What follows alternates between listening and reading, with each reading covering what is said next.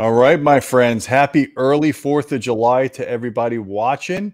We've got James Larson in the house. We're going to be talking about what possibly is one of the best values in subwoofers at under $500, the RSL Speedwoofer 10S MKII.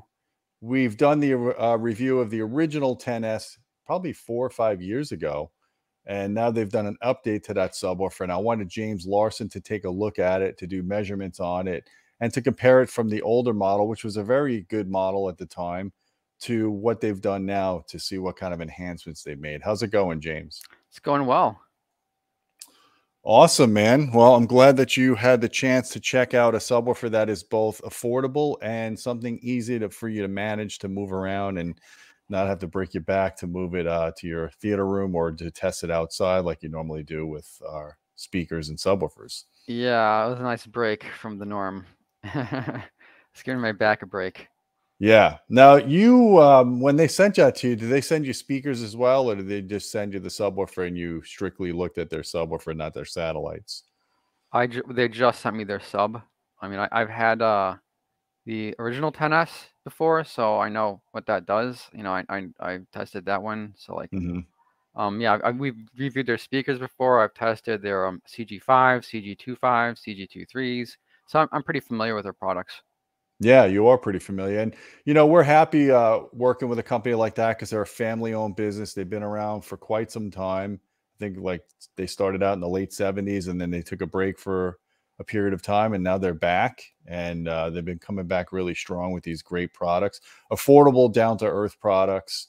They don't break the bank and they're not too big as well. So they're easy to fit for people that want products with high wife acceptance factor. So I'm going to share the screen here. And before I do that, I just want you guys to know, if you're interested in seeing all the details on this product, on the audioholics.com editorial site right now, James Larson's written review is there. It's exhaustive. He's got a barrage of measurements on there. He's got listening tests. So if you want to just kind of, after you watch this video, go check out the review. I'll put a link down below. And if you are looking at the actual review on the editorial site, I'll embed this video as well. So you'll have both sets of data here for you to examine to determine if this is the right subwoofer for your needs. So I'm going to share the screen now with this PowerPoint presentation. Now, if you're a patron, this is on our patreon.com/audioholics. If you want to follow along, please feel free to download it there. And we got a little comment here. Yes, Howard and Joe are some of the nicest guys around. They really are. Love the brand, and I'm glad to see that they're still continuing to produce high quality product. James, this is the 10S Mark II. I don't see aesthetically how it looks much different from its predecessor.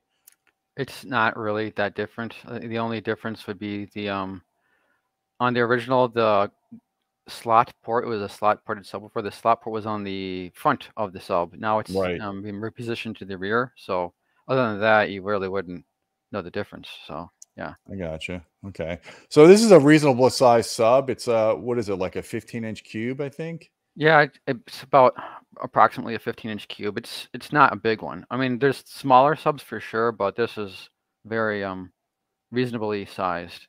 Right. So like anyone can, like, it should be able to fit in most situations, or setups or whatever, Yep. So just to recap on the specs here for you guys, it's a 10-inch driver, 400-watt amp. So the amp power is up a little bit from its predecessor.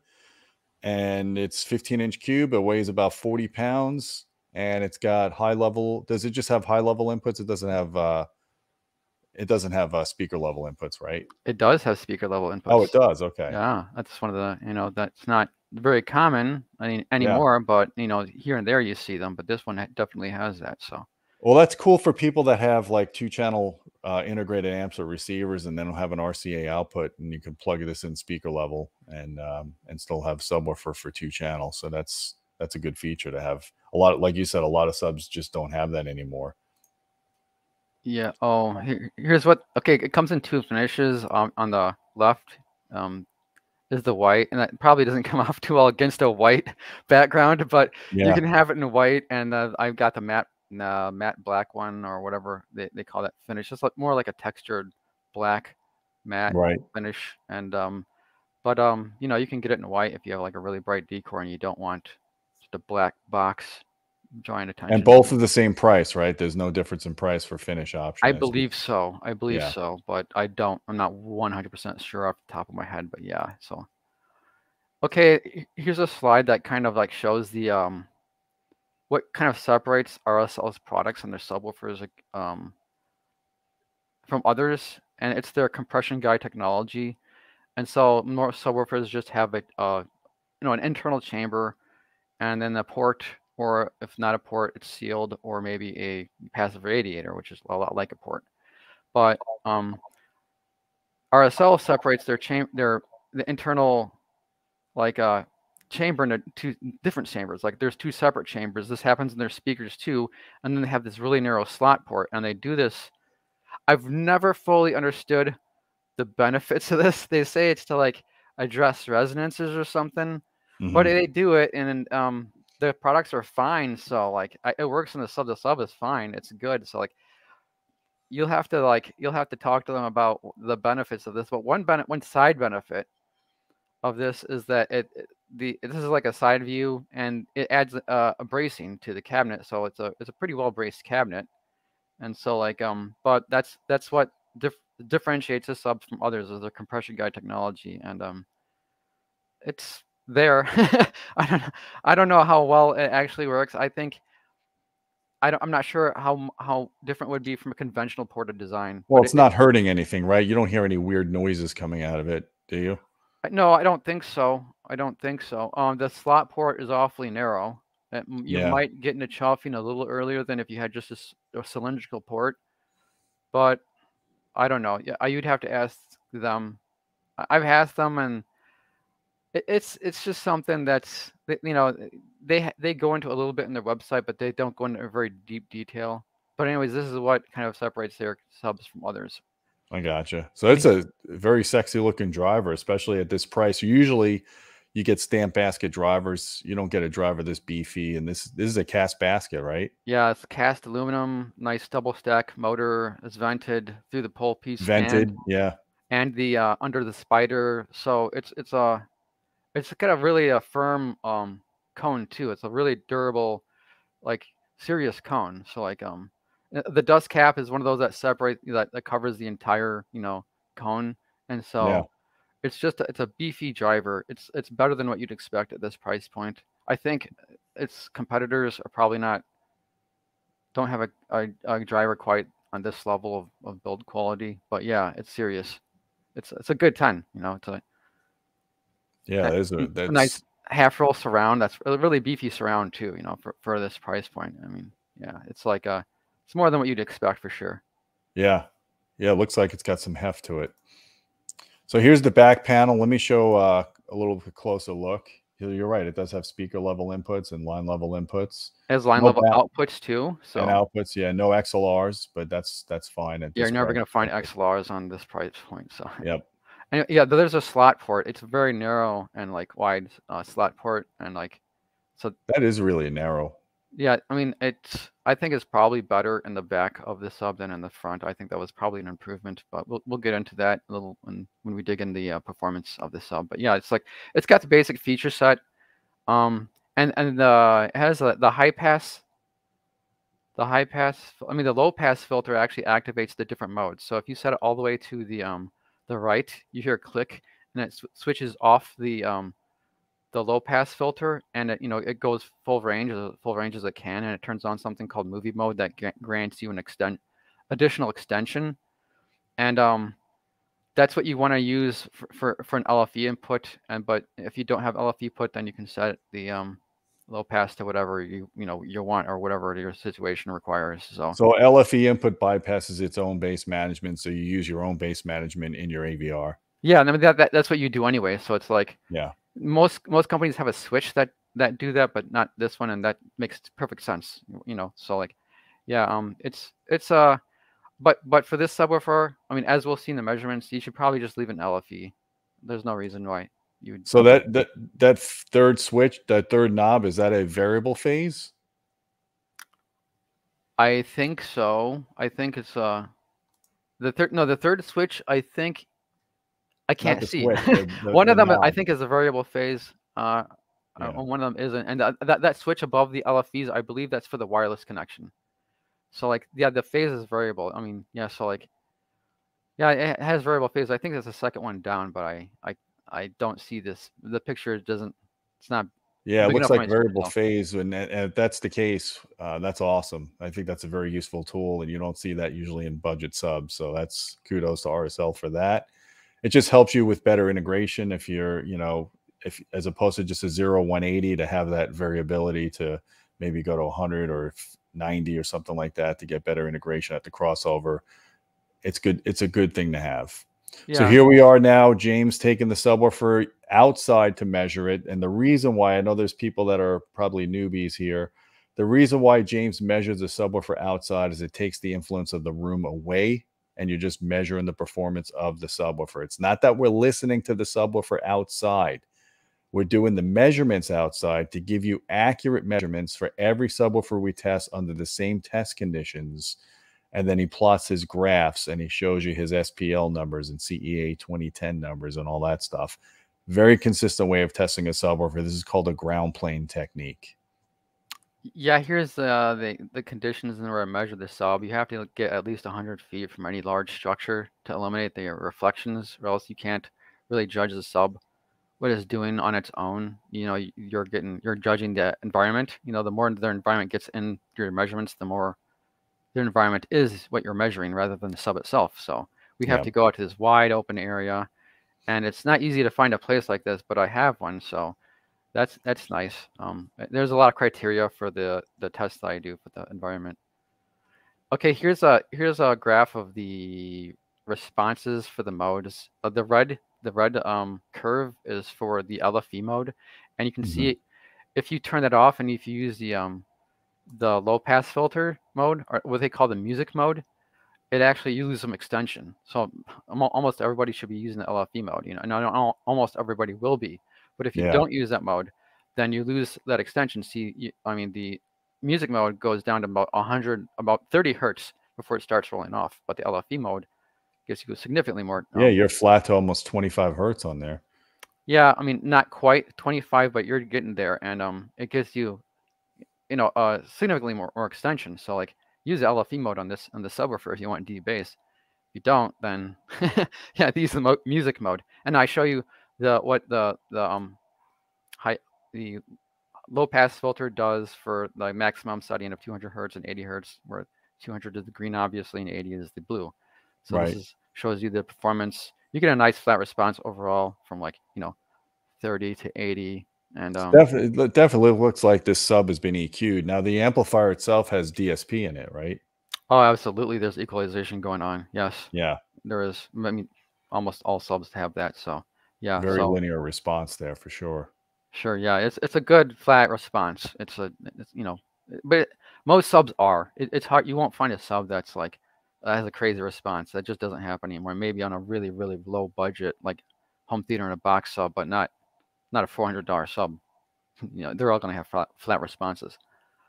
So this chart shows what happens as you turn the volume up. So I mean, the lowest curve there is like a nominal response at 90 dB, and this is referenced to 90 dB at 50 hertz, and then I turn it up by 5 decibels and record the response until there's just no more output left, right? And so you can see it does compress the low frequencies at like when you really crank it, right? Yeah, It over holds its 100 something dB. yeah, it holds its shape up to like 100, and over 100, it's just compressing the low end, but you still have quite a bit of like mid bass above 50 hertz, and so this is a pretty good showing, especially for a small $450 sub. This is very good.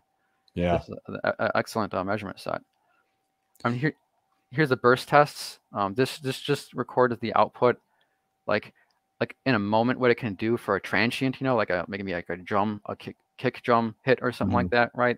And this is a very good measurement set. One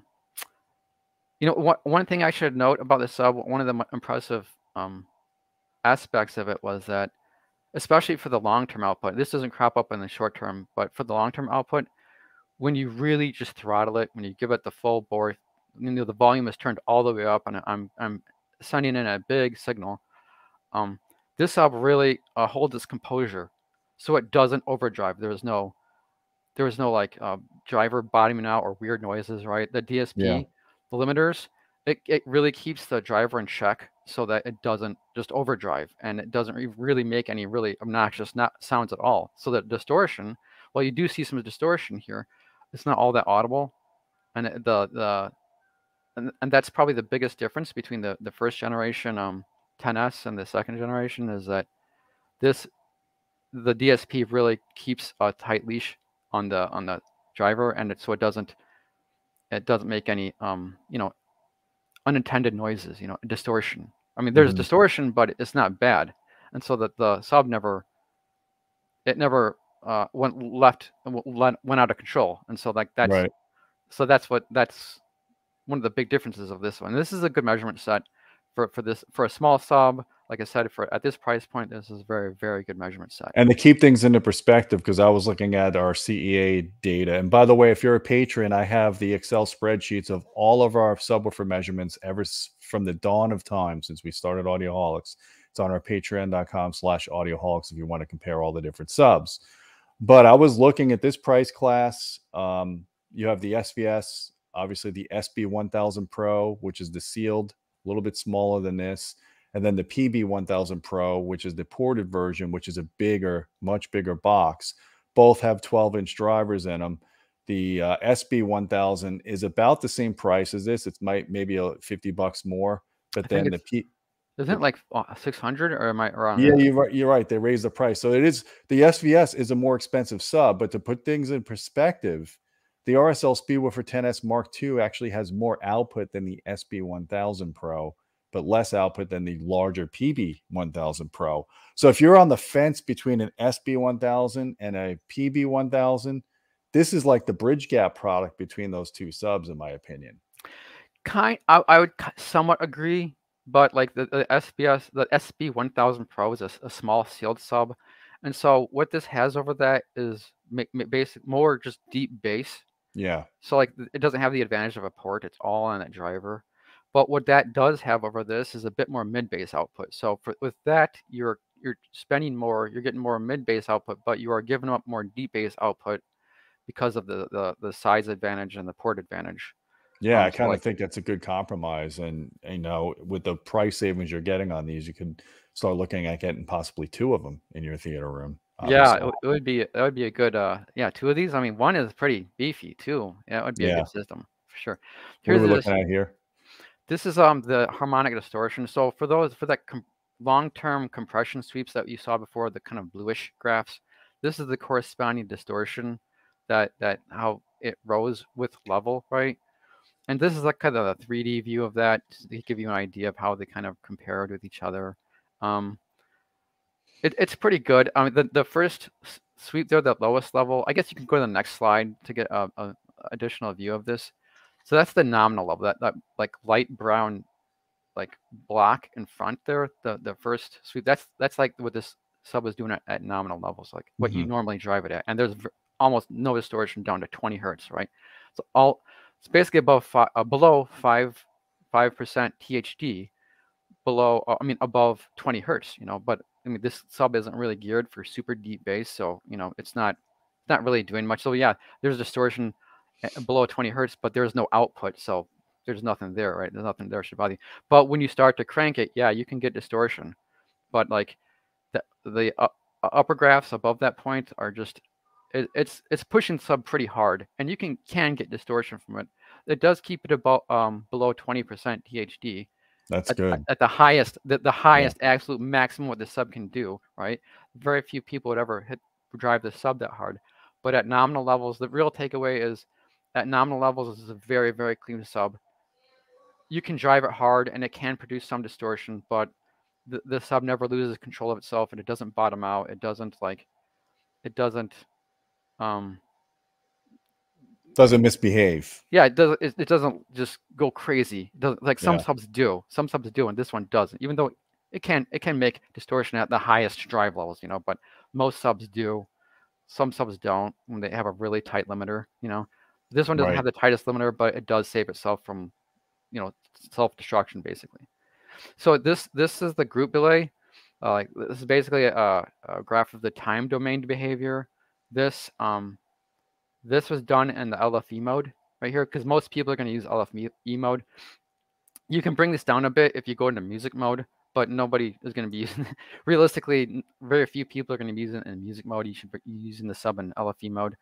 And it's a ported. This is a ported, typical reported response where it's very low at like mid bass, and then as you get into port generated output and around like from 30 to 20 hertz, it does start to lag. The port output is not quite it's 180 degrees out of phase with the, or it's 360 degrees out of phase with the driver's motion. So there is a cycle of delay there, and this is very typical for a ported subwoofer. But it's not bad. It's just it's not anywhere or like worse than average. It's not better than average. It's about what you'd expect. You know, it's decent. It's very good, and there's not much audible like group delay or time domain problems with the sub. It's good.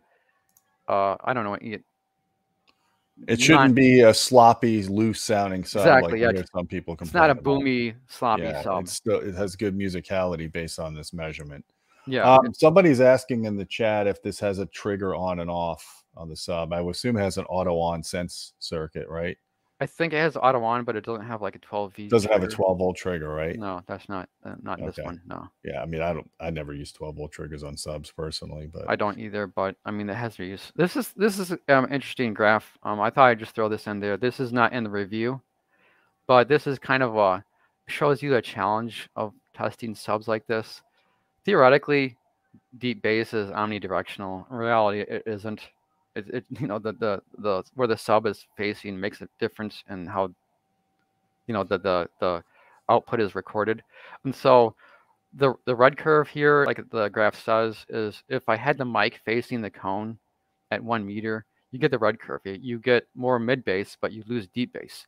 And the dark green curve is what happens if you have the port, which is rear mounted on the sub. If you have that facing the microphone, yeah, and you lose a lot of you get more deep bass, but you lose the mid bass output of the cone. So I think for this, what I did is for the CEA measurements, I tested it with both the port facing and driver facing, and I took the highest output scores and used that to make the chart, because that's what the sub is actually doing, right? If I just did one or the other, wouldn't fairly portray the sub's performance. And the light green curve on this is what happens if I just have the side of the sub facing the mic at 2 meters. And the more you pull the mic back from subwoofers, the more you get, the less of a difference the ratio of the transducer surface makes on the mics. You know, those effects aren't as much in the mic. So it's tricky because it's hard to get equal path differences between the ports and the drivers on some of these subs when the port's on the back of the subwoofer and the driver's on the front, right? It's just the mic difference between the distance between the port and the sub driver itself is what could create some of these frequency response variations. It is, and so if you want to get the most accurate recording of the sub, you have to pull the mic way back from a sub like this. Like then you increase the noise floor. Yeah, that's a problem. You increase the noise floor, so like you have to like just kind of like know what to do. Right, just put the mic where you have the fairest representation of the sub's performance. And then so I think for like the compression sweeps, I just put the mic like maybe diagonal to the driver, and that's where I thought I would get the best compromise of output from the driver and output from the port. So that's these are kind of some of the tricks and some of the problems of measuring subs. You know, it's not as simple as just putting a mic in front of the sub and like recording a sweep. There's complications, especially for a sub where the radiating points of the sub are not on a single point, like say like just a sealed subwoofer, right? That's easy, right? But for this, remember that Arundel 1723 that had like a slot port on the back and 2 drivers on the sides, right? Yeah. I pulled the mic to get CEA measurements from that. I pulled the mic back to 8 meters. So, damn. Yeah, but So I just want to clarify this to someone's asking, does the curve say that the port should be cone facing? No, it doesn't say that at all. It no, just says that it's tricky to do an accurate measurement when you've got radiating area and porting areas in different locations of the cabinet. It's hard to get equal distance to the mic. And that's why James is showing these different frequency response variations depending on how you measure the subwoofer. sure. This is a problem for outdoor testing, for anechoic Yeah. testing conditions. In room, right? All this output will bounce back in the room, right? So it is very much an omnidirectional device in room, and so all this is sum up on your listening position, but outdoors, Outdoors tricky, yep. yeah, And actually, I do like the idea of the rear-facing port for two reasons. One, and you'll probably talk a little bit more about this, is it acts as a low-pass filter, so you may not hear as much port noise because now it's behind the cabinet itself. And two is I think it loads the bass in the room slightly differently when you have the port at the back versus the driver in the front, as opposed to having everything in the front. It's just the way it potentially can increase the modal density and how it loads into that corner. So, I mean, that's just some of the best subs I've seen. The way they load into the room are ones that have the ports in the back and drivers up front, or having a combination of drivers front and back. yeah. I mean, I think it's an improvement over the Mark I design where they put the port on back. Yeah, you're exactly right. That it's an improvement, and it masks port noise, and if there is any port noise, and it helps. The closer you put like bass producing like points of acoustic emission closer to a surface, right, the more it loads that output, and so like it just helps it, and it doesn't hurt in room, you know. So okay, I guess we sum it up here in this slide with the pros and the cons. All right, it's pros. Here's a $450 sub that has with shipping. Yeah, with shipping, that has a frequency response well below 30 hertz. That's really good for that price point. That's very good headroom, especially for the size. It's a small sub, and it doesn't look bad at all, right? It's just a little inoffensive box, you know. So that's good. That's good. The one like I said before, the DSP really protects the driver. It protects it from being overdriven. It also protects it against a bunch of other like fault conditions, like bad like input voltage from their wall outlet, right? Or weird signals like a DC offset, right? The DSP protects us against all of that. And so that's a big improvement over the Mark I version, which only had an analog amplifier with no DSP in it. The build quality is good. It's a solid little sub. And like we said before, free shipping. You get a 30-day trial. You can return it. They will repay for return shipping too. But I think they want a $25 restocking fee. But it's, you know, here's a little sub, a $450 sub, and you can just try it out for basically $25 if you want to return it for any reason, right? Yeah, that's a very good deal right there. Let me tell you. And for the cons, I would say it's kind of has sharp corners, so you don't want to hit your shins on this thing, but it's just at the right height where you would hit your shins if you weren't watching where you were walking, right? And if they rounded those edges, it might take the edge off that blow, right? So like it's a small con. If they did round the edges, they'd probably have to raise the cost of the sub. Oh yeah. So, I mean, radius edges definitely cost more money. It's a small nitpick. It's a small so I'm not gonna, you know, it's just a small thing that whatever. Well, right? Just make sure you don't have any like running kids around the house that can potentially, you know, trip and fall and hit a corner or something. Yeah, like put it somewhere out of the way, you know. Yeah. But that's true for like a lot of audio products, and so I argue that for $450 shipped, this is really like a $400 sub when you think about it, because $50 for shipping. But anyway, let's just say for $450, I argue this is probably the best or one of the best subwoofer values on the market. I know you're like, well, I want to check out the BIC PL300 and the Polk HTS12, and we will definitely check those out. But I'm just right now, until we see those other two subs, this is really the contender. I mean, we have a track record with the original 10S. It's been a really good performer.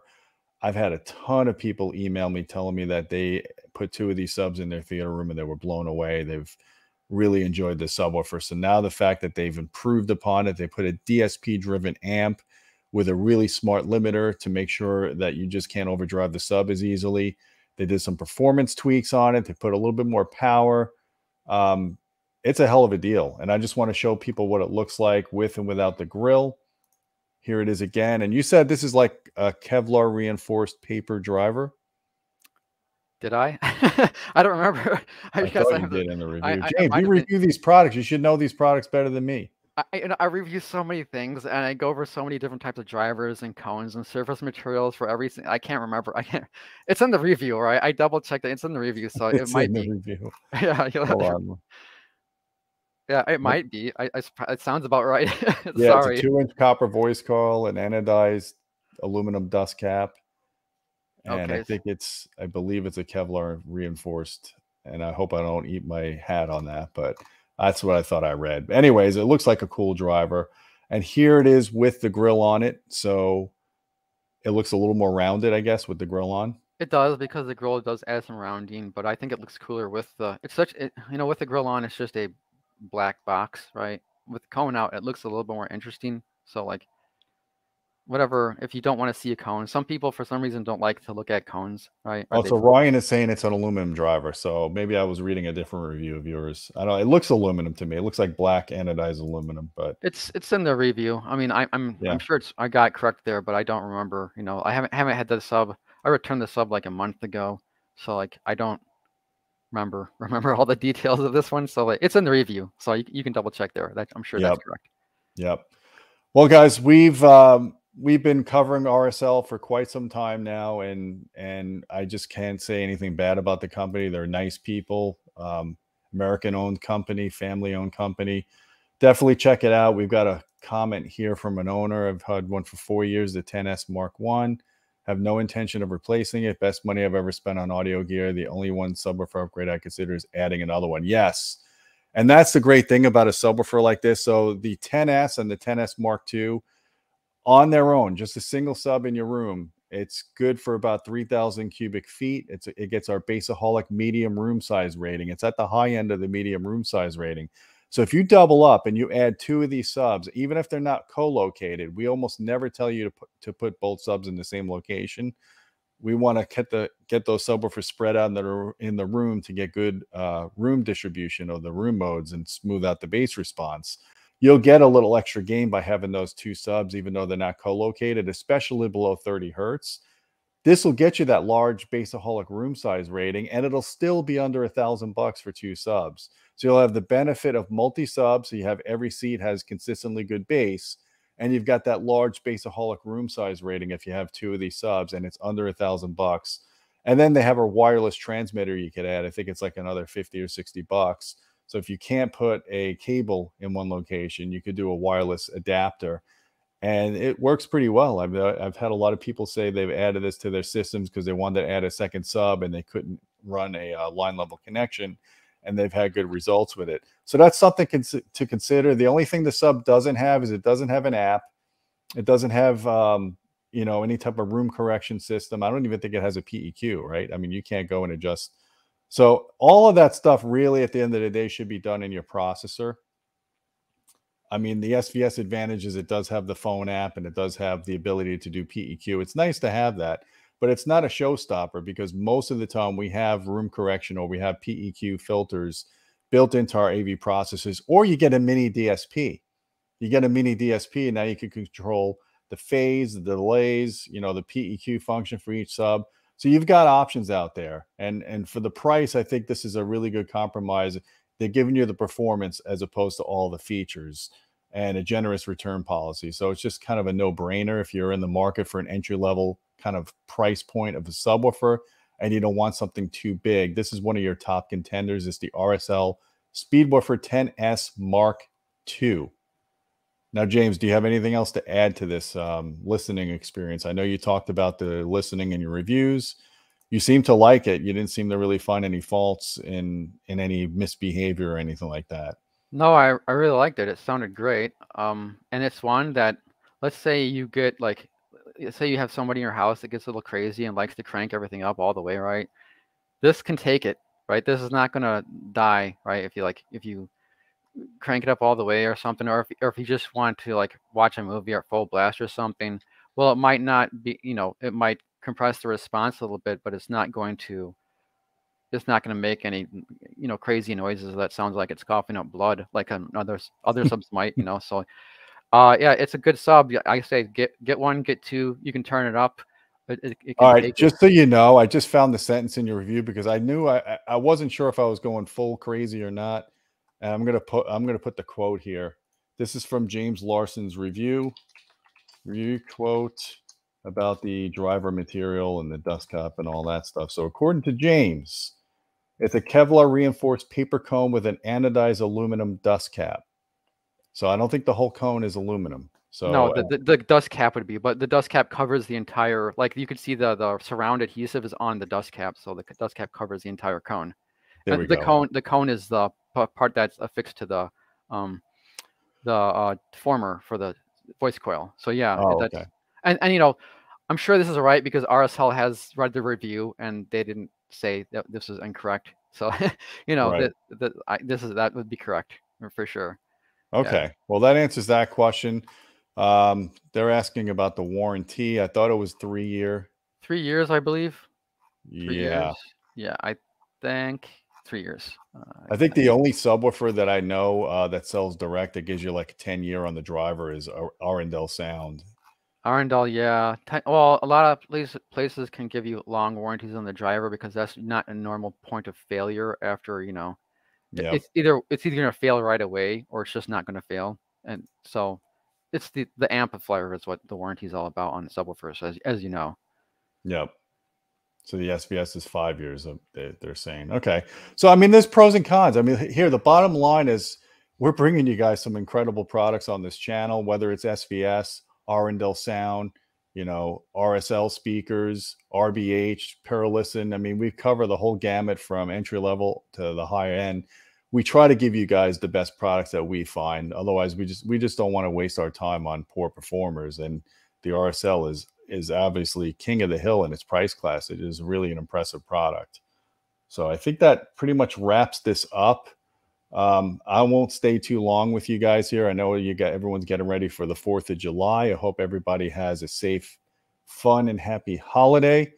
James, thanks for coming on our YouTube channel to drop your knowledge on this subwoofer. Don't forget to read the review on audioholics.com. I'll link the review in the link below on the description. And there's a link there. I know there's a back order on the subwoofer right now, but they claim they're getting them in stock really soon. So you guys, if you're ready to pull the trigger, maybe wait another week or so. And I'm telling you, it's worth the wait if you could do it. Don't forget about our Patreon channel at patreon.com/audioholics. We appreciate your support. You get direct access to us if you want to suggest video topics or ask questions. And until next time, my friends, keep listening.